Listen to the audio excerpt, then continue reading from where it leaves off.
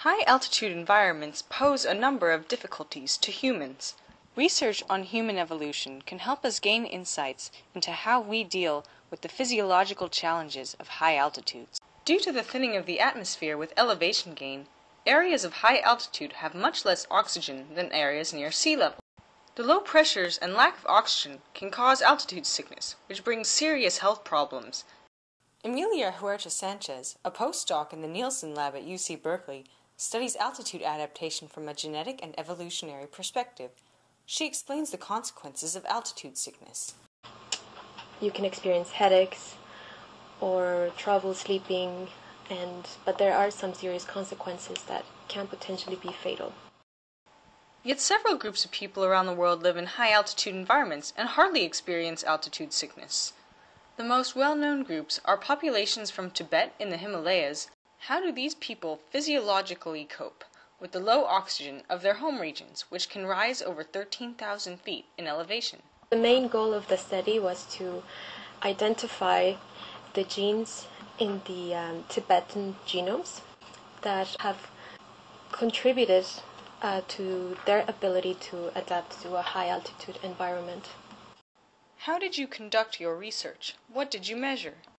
So we have collaborators at the Beijing Genomics Institute in Shenzhen in China, and they collected DNA from 50 Tibetan individuals, and they sequenced the DNA. Then we compared the DNA sequences of the Tibetan individuals to DNA sequences from Han individuals and also Danish individuals. What we wanted to look for is for regions in the genome that had a signature in the Tibetans that was unique to their population. You looked at hundreds of genes in this study. How did you figure out which ones were truly connected to altitude tolerance? Look for genes that had a special signature of positive selection that was unique to the Tibetan population by comparing them to the other populations. We identified several genes that we think are involved in the response to hypoxia. One of the most striking genes that we identified is called EPAS1, and the statistic that we designed to detect the signature basically measures the length of this branch, which is basically a measure of the divergence time between Tibetan and Han. And what we find for this gene is that relative to other genes in the genome, this gene has a really large branch length. What does the EPAS1 gene do? It's a gene that orchestrates the response to low oxygen environments. EPAS1 is a transcription factor. So what that means is that EPAS1 goes around and binds other genes, either to express more of those genes or to stop the expression of some of the genes. What made the EPAS1 gene stand out from the others?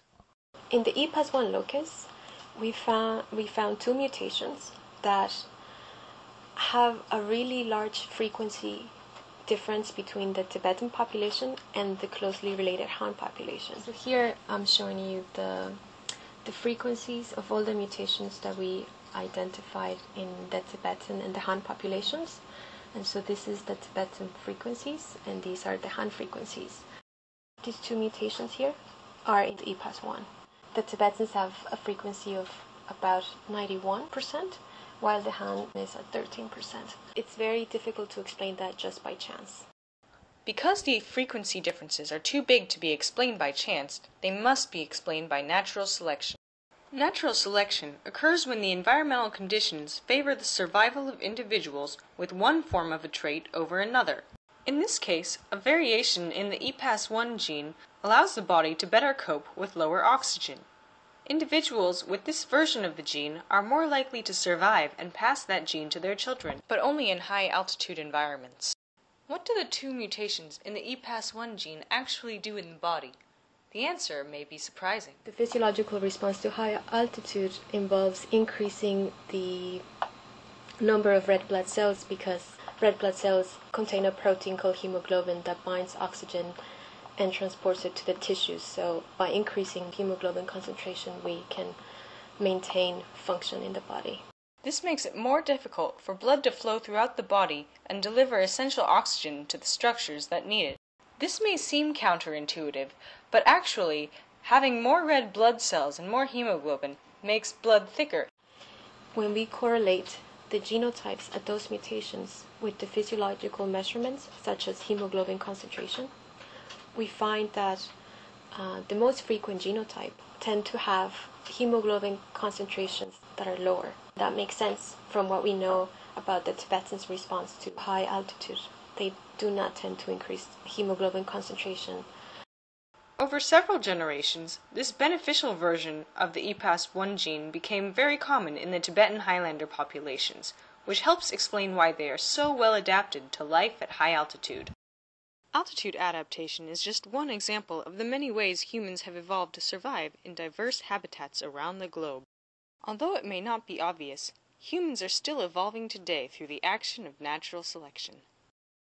For the National Evolutionary Synthesis Center, this is Understanding Evolution and Evolution in the News.